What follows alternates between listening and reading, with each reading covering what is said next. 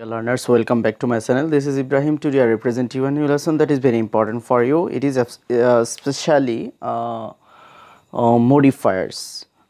The content will be very helpful for HSC student. It is very important topics for them. So let's have a look. Modifiers in English grammar. Before starting my content, I have earnest request to you. Please subscribe my channel. Stay with me. ওকে, আজকে আমরা এক নজরে সকল মডিফায়ার্সের আইটেমগুলো শিখব।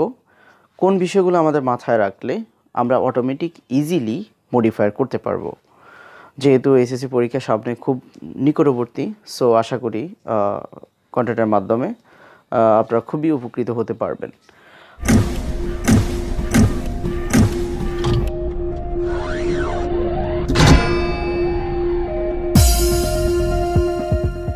However, necessary items of modifier. আমরা জানি মডিফায়ারের একটা অংশ আছে ইন্টেন্সিফায়ার।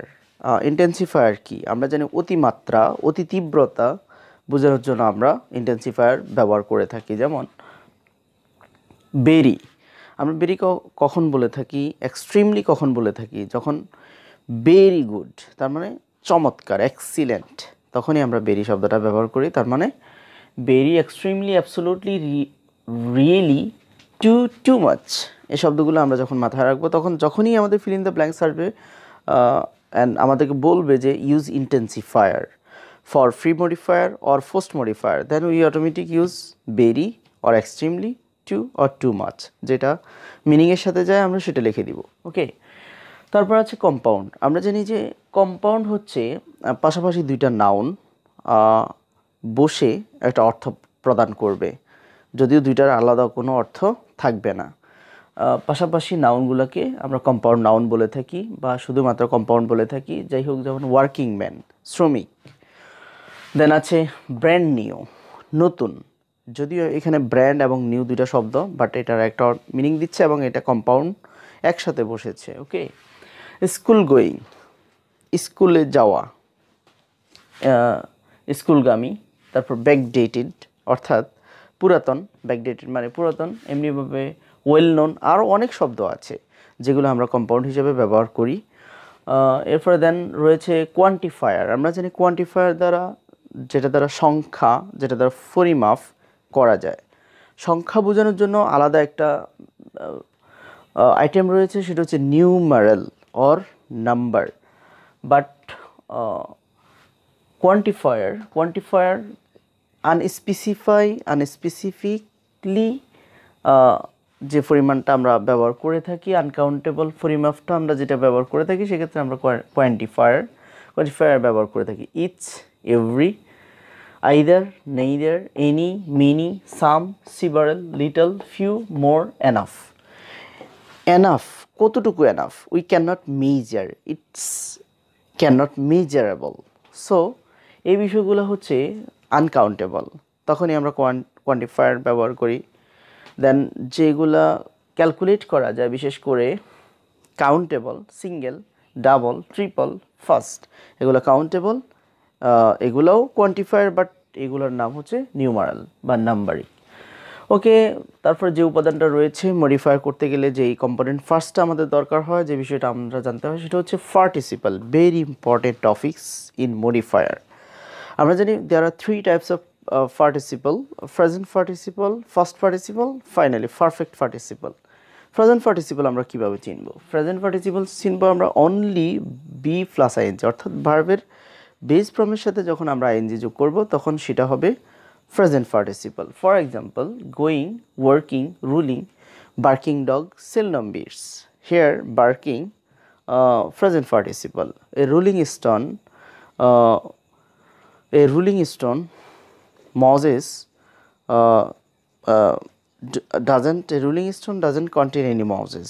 অর্থাৎ এমনিভাবে রয়েছে ফার্স্ট পার্টিসিপল। আমরা জানি যেই পার্টিসিপলগুলোর সাথে ডি অথবা ইডি যোগ হয়, অর্থাৎ B2 হয়, সেগুলো হচ্ছে ফার্স্ট পার্টিসিপল। যেমন written, solved, sign, educated.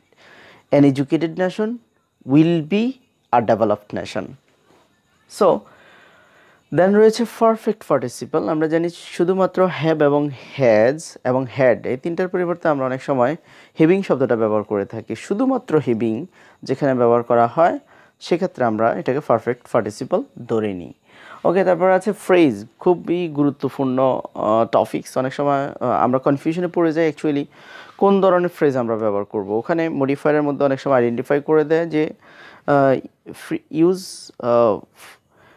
noun phrase, use adjective phrase, use prepositional phrase, adverbial phrase, or others phrase, infinitive phrase to pre-modify or post-modify.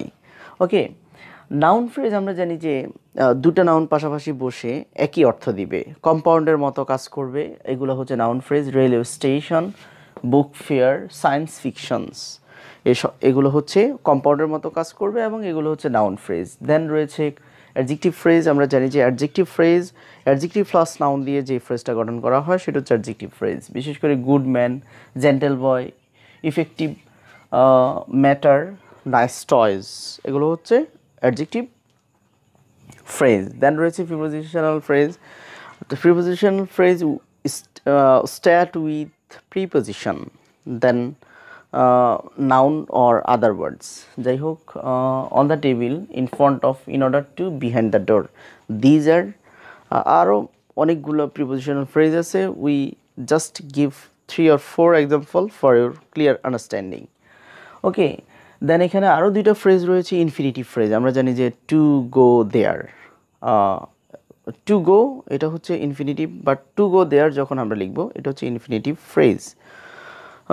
Two C এটা হচ্ছে infinitive phrase, infinitive, but two C them এটা হচ্ছে infinitive phrase. ওকে, তারপর রয়েছে আমাদের adverbial phrase. আমরা জানি up এটা হচ্ছে অ্যাডভার্ব, ডাউন এটা হচ্ছে অ্যাডভার্ব, কিন্তু আমরা যদি একসাথে বলি আপস অ্যান্ড ডাউনস এটা হচ্ছে অ্যাডভার্বিয়াল ফ্রেজ। ওকে, এমনিভাবে আমরা ফ্রেজগুলো মডিফায়ারে ব্যবহার করতে পারবো। দেন রয়েছে ক্লজ।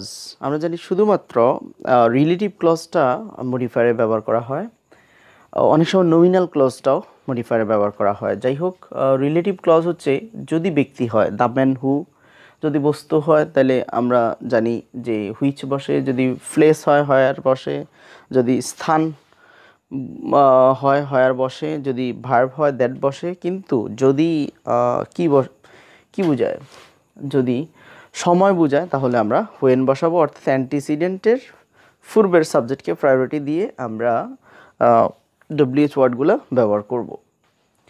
সেটা হচ্ছে রিলেটিভ ক্লোজ। দেন রয়েছে অ্যাপোজিশন, অ্যাপোজিটিভস। এর আগে আমি অ্যাপোজিটিভ নিয়ে, শুধুমাত্র অ্যাপোজিটিভ নিয়ে একটি কন্টেন্ট করেছিলাম।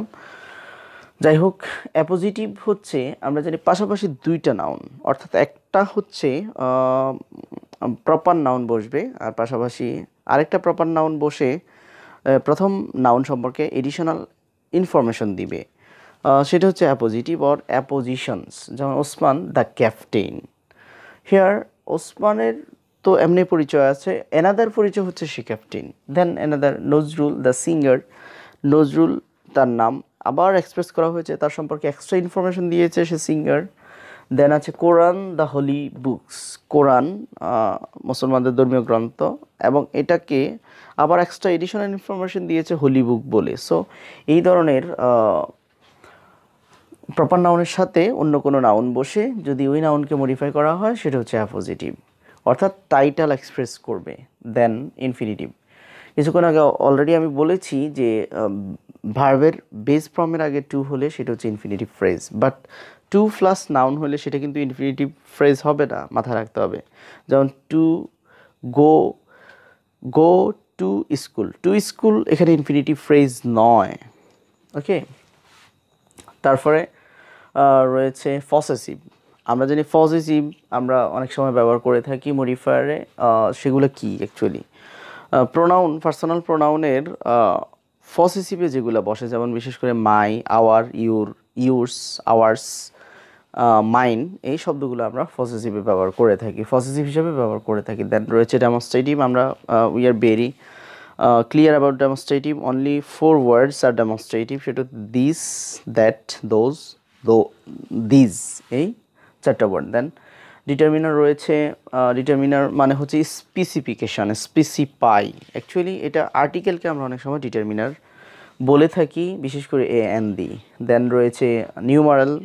কিছু এর আগেও বলেছিলাম যে অ্যাকচুয়ালি নিউমারাল এবং কোয়ান্টিফায়ারের মধ্যে পার্থক্য, যেটা স্পেসিফাই করা যায় আর কোয়ান্টিফায়ার হচ্ছে স্পেসিফাই করা যায় না, অর্থাৎ সিঙ্গেল, ডাবল, ট্রিপল। ওকে, দেন রয়েছে অ্যাডজেক্টিভ। আমরা অ্যাডজেক্টিভ সম্পর্কে খুবই জানি, যেটা that expresses the quality of a person or a thing.